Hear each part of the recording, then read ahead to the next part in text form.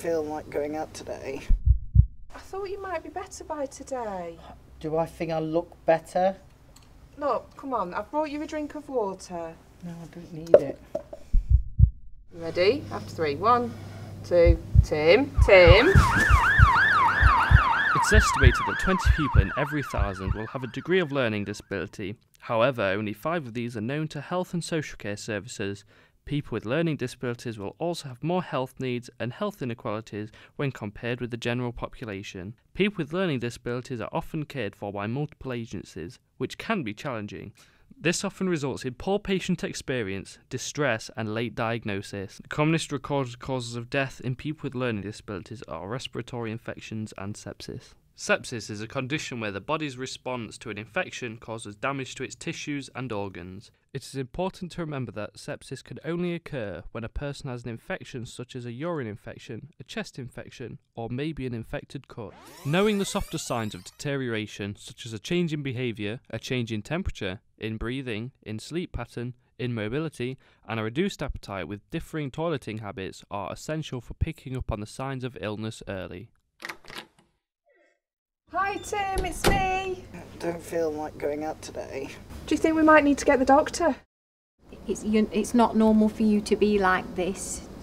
I think I'm a little bit concerned about you. I think the best thing that we could do is to let you go into hospital and have a proper examination, because I think you might need some treatment. Okay?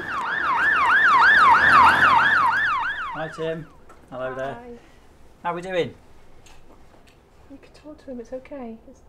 No? Okay. Is it alright if I talk to Ruth? Yeah. Hi Ruth, I'm Adam. Hi. How's he getting on? What's going on? Well, I don't really know, if I'm honest. We went out yesterday, everything was fine, we had a laugh, and then turned up this morning like I usually do, just to make sure that he's up and out of bed, because otherwise you'd stay in, wouldn't you, sometimes. And he'd not eaten any of his breakfast, and his hands are cold, so we called for the doctor, and then next minute we're here. I do have his traffic light assessment though, so it'll tell you about his medication and things. That'd be brilliant, thank you. His respiratory rate's 24, he's breathing a bit fast for my liking really. He's needing that extra oxygen as well. It's funny because he wouldn't usually have anything on his face, he can't even wear scarves or hats. When did he last have a wee? I know he went yesterday when we was out, and I'm not with him overnight, but without sounding horrible, he doesn't really flush the toilet, and it was clean this morning, so I'm probably yesterday. Yeah, he does look very dry, skin's very turgid. I mentioned he doesn't look right to me, and his hands are freezing.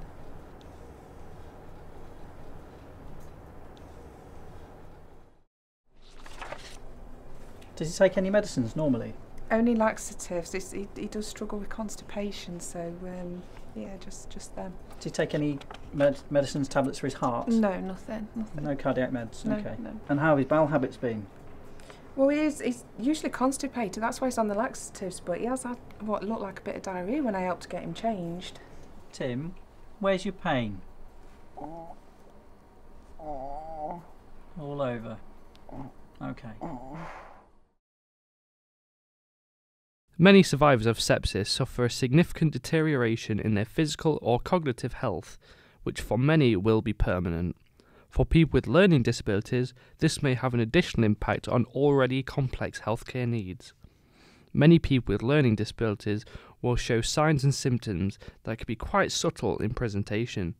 It is important to understand an individual's baseline so as not to misinterpret their deterioration.